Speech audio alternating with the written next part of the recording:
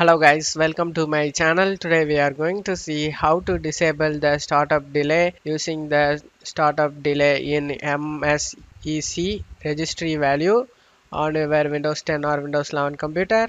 So when you start up your computer, there is typically a little bit of a delay to allow your computer to load system services and files. I'm gonna show you guys a way to decrease the delay period. You just need to go to search menu and type registry. Click on open it guys.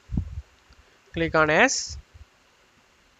Now in the registry you just need to expand the H key current user folder, and now expand the software, and now expand the Microsoft, and now expand the Windows. You just scroll down, expand the Windows, and now expand the current version, and now you just need to search for Explorer.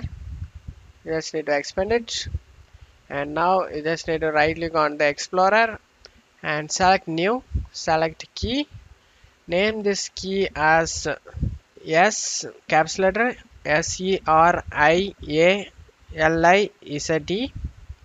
S caps letter guys, SERIALIZE. After typing it, press enter. Now at this point you just need to check file path location guys. I will zoom in my video. After checking it, on right side you just need to right click on the blank area and select new, select default 32-bit value, name this value as startup delay in MSEC, S caps letter guys, startup STARTUP,